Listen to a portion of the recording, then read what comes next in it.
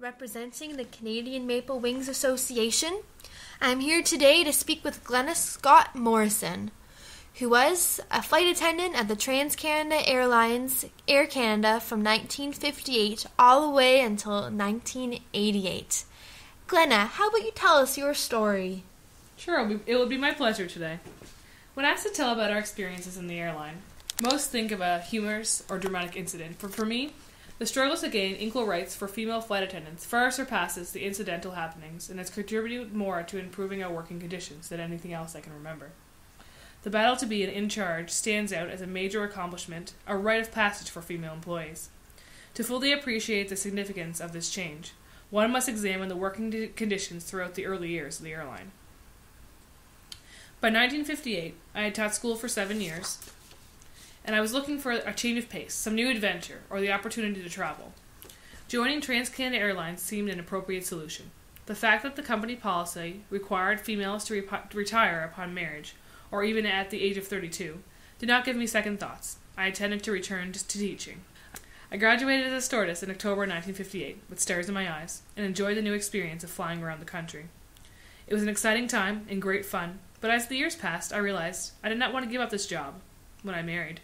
By the mid-1960s, changing attitudes of the workforce and society in general were demanding equal rights for females.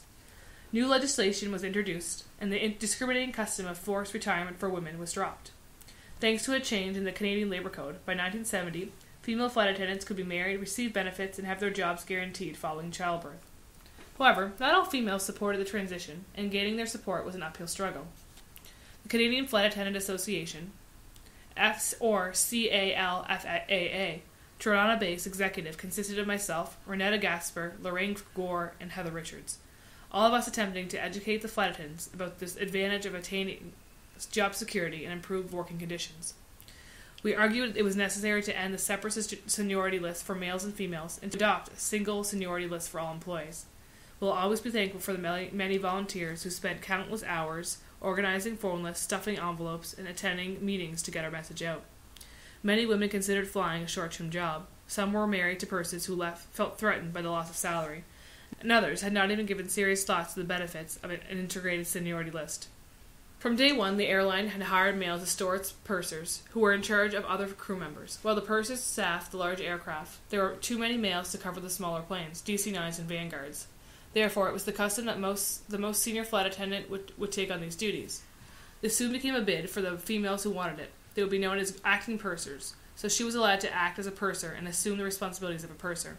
And for this she received a premium pay of 25 cents per hour, plus a 3-day training course. Pursers, meanwhile, retained separate classifications, separate seniority lists, and separate wage scale.